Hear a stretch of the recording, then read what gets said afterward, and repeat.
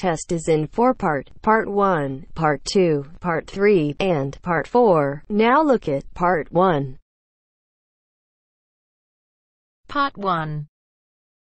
First, you have some time to look at questions 1 to 4.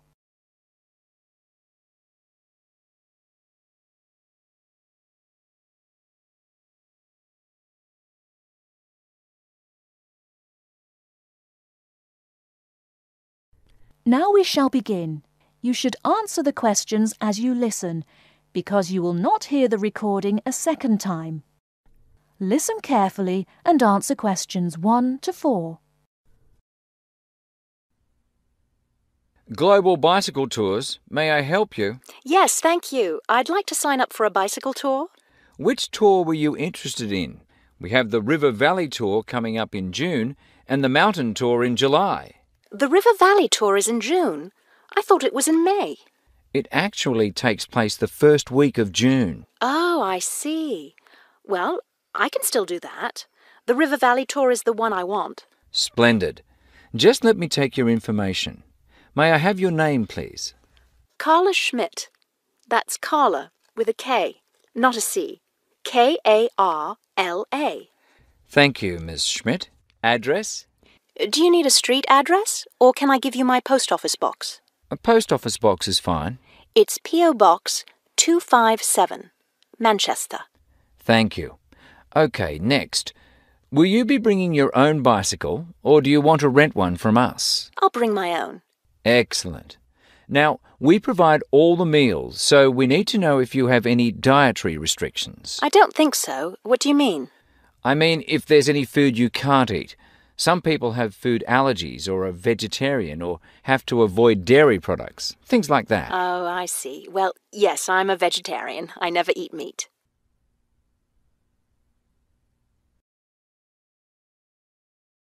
Before you hear the rest of the conversation, you have some time to look at questions 5 to 10.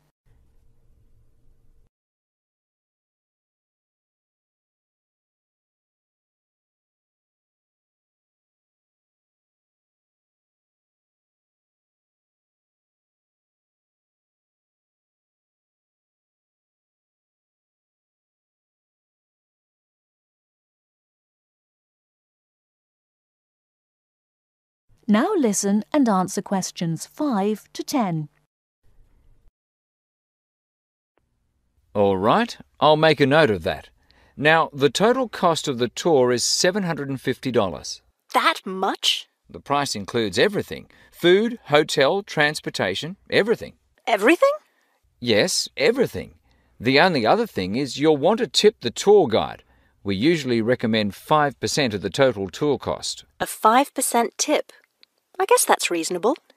In order to reserve your space on the tour, I'll need a 30% deposit. Do you need that right away? We generally ask for the deposit at least 4 weeks before the tour begins. The River Valley tour begins, 6 weeks from now. So you'll need to pay the deposit in 2 weeks. I think I can do that. I wonder if you could tell me something. How will our luggage be transported? Do we carry it on our bicycles? No, you leave that to us. We have a van that carries your luggage from hotel to hotel each day, so you don't have to worry about it. Great. I have a luggage rack for my bike, but I guess I won't have to bring that. No, you won't. But there are a few items we recommend that you bring. We can't control the weather, so you should bring a raincoat or rain gear. Yes, that's a good idea. And I should have my own spare tyre too, shouldn't I? Actually, you don't need that, as our guide always carries some. And of course, you won't need maps either, since our guide has the route all planned. What about a water bottle? I'll need that, won't I? Yes, you should definitely have a water bottle. A camera would be a good idea too, since that tour goes through some very scenic areas. I have a guidebook of that area. I wonder if I should bring it along. We don't recommend guidebooks.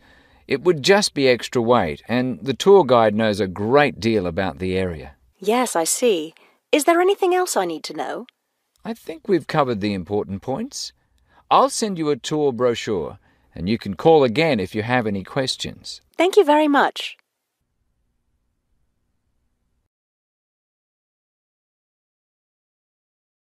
That is the end of part 1. You now have half a minute to check your answers.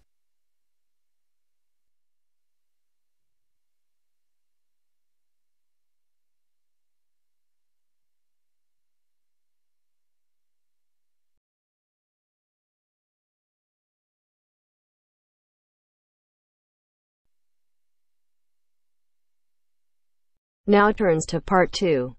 Part 2.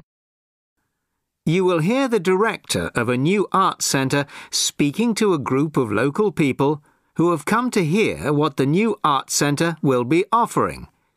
First, you have some time to look at questions 11 to 15.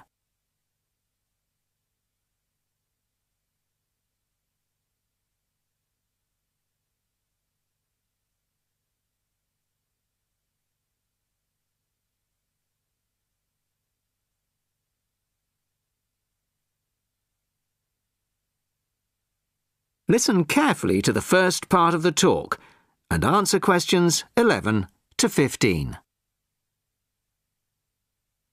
Well, good evening, everybody. Thank you all for turning out on this cold, wet evening. Welcome to our new art centre.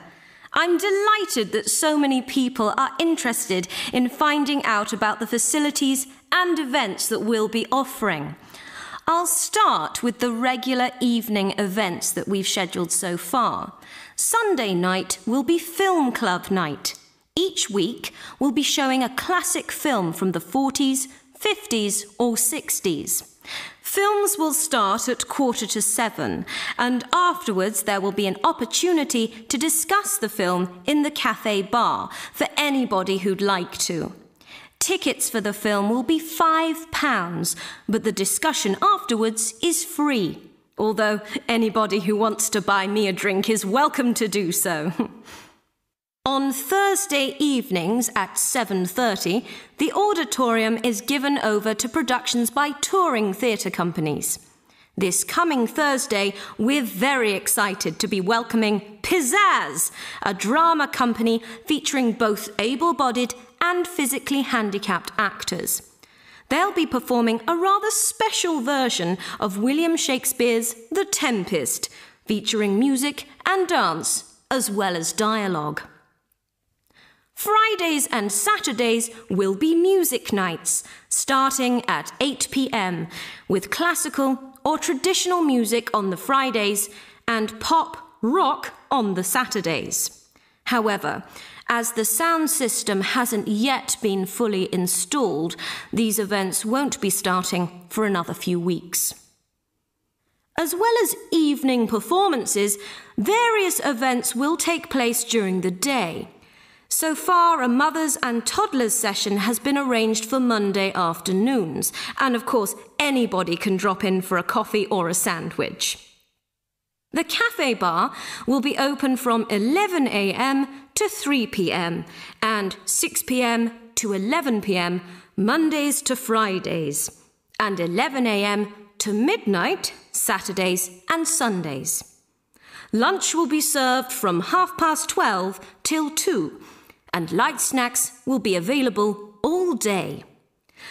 Of course, this programme is just the start, and we expect to be announcing many additional events in the near future. Before you hear the rest of the talk, you have some time to look at questions 16 to 20.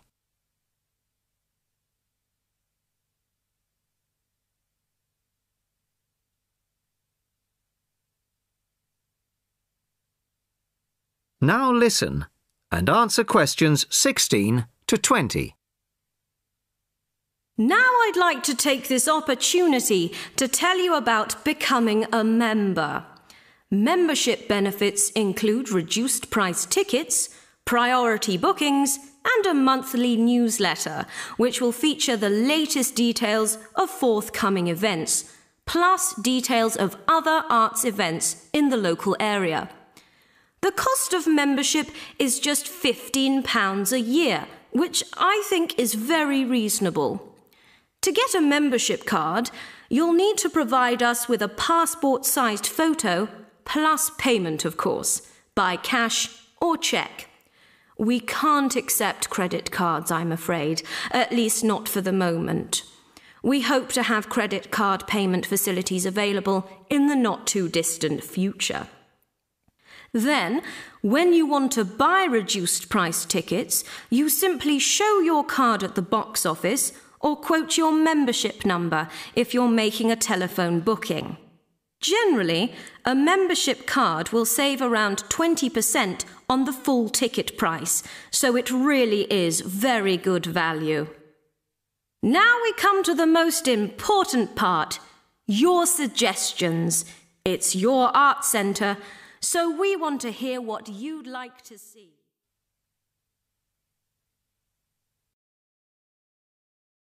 That is the end of part 2. You now have half a minute to check your answers.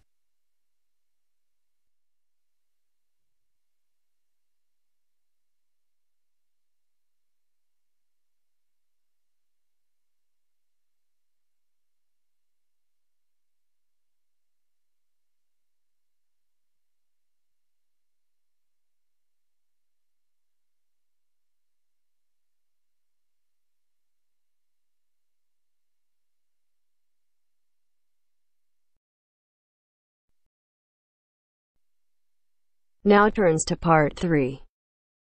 Part 3. You are going to hear part of a lecture on some useful information for your travelling around Britain. Listen to the lecture and complete the notes below. First, you have some time to look at questions 21 to 25.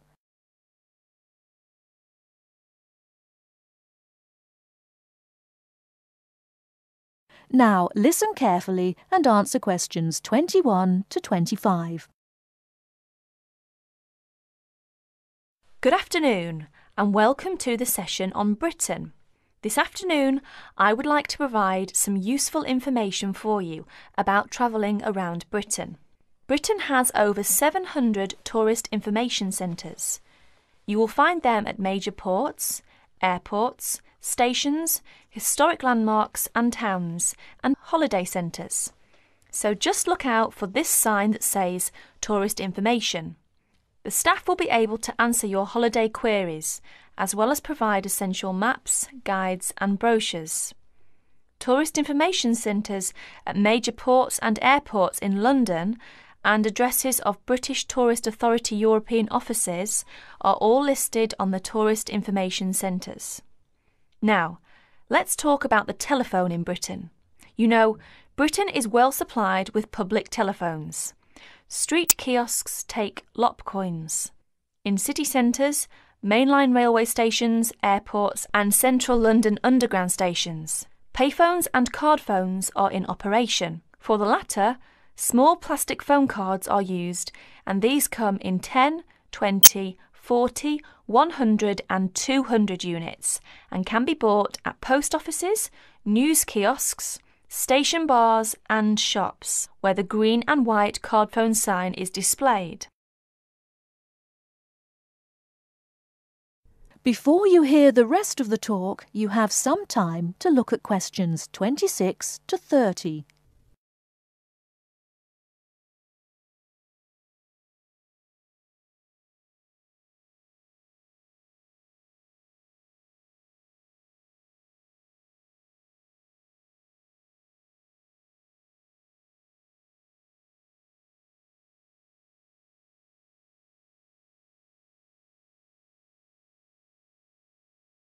Now listen and answer questions 26 to 30.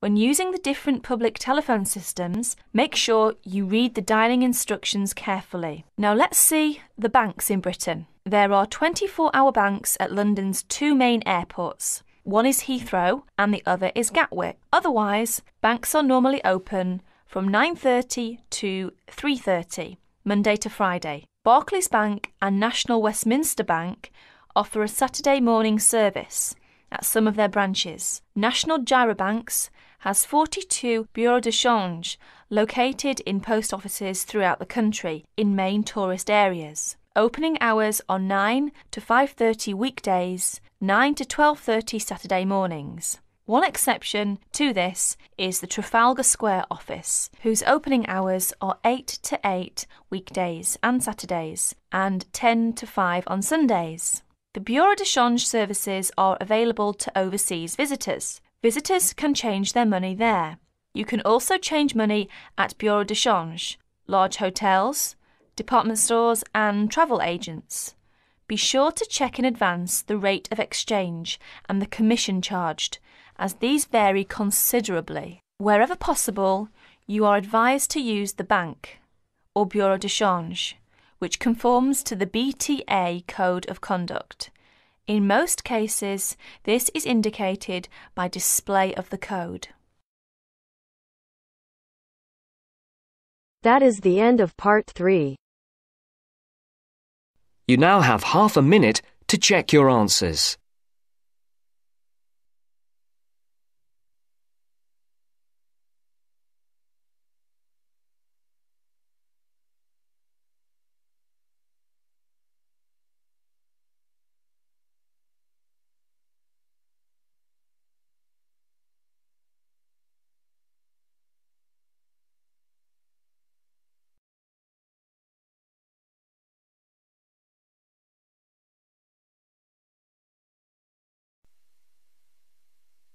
Now turns to part 4. Part 4. You will hear part of a careers advice talk on working freelance. First, you have some time to look at questions 31 to 40.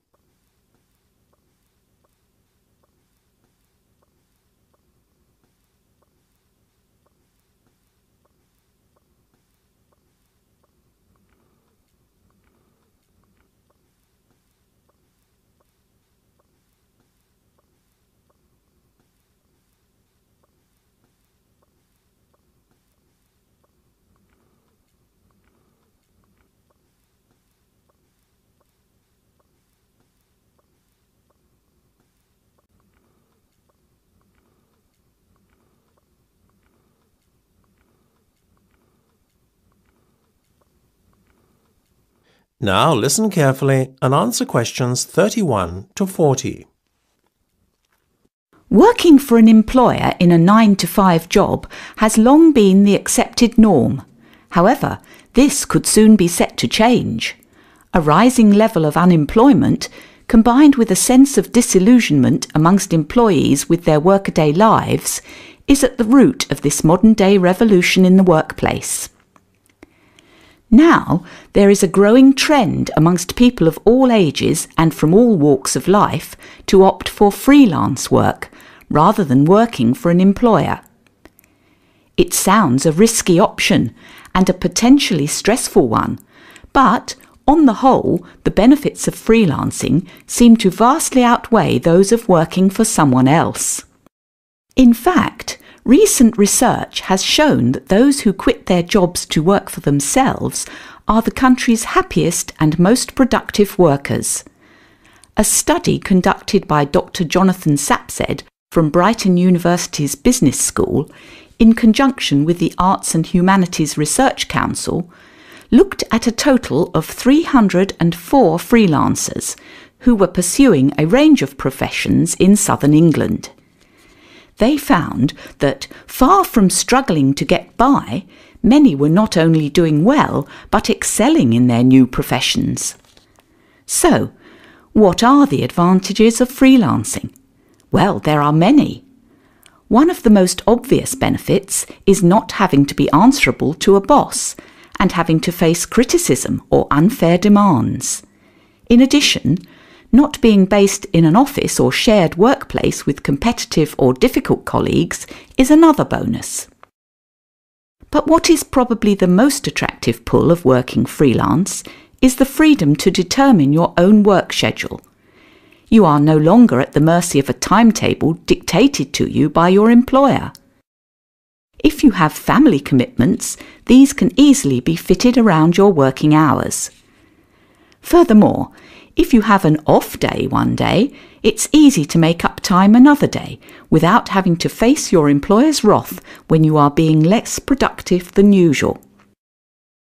Those who work in creative and digital industries stand to benefit most from working freelance. In these fields, workers are at liberty to choose their ideal working location, as they are not restricted to working in a set place. It really is an ideal lifestyle that many would aspire to if they were more aware of the options available to them. Lastly, to add to an already convincing list of benefits from doing freelance work, there is the financial reward. Freelancers typically work a 38-hour week and earn a median wage of £43,000, well above the national average of £25,000, and are happier than other workers. It seems that people are now catching on to the myriad benefits that come with working as a freelancer. Currently, there are about 31 million people in work in Britain, and already 4.6 million are self-employed, thereby displaying the vitality of the freelance economy. In fact, so popular is freelancing becoming that it has even been suggested that the government needs to devise a new tax and other policies to support freelancers. Freelancing would seem to be the future of employment and the way forward. It is certainly well worth considering freelancing if you are doubtful about committing to working in a structured environment and would like more freedom and autonomy in your work. That is the end of part 4. You now have half a minute to check your answers.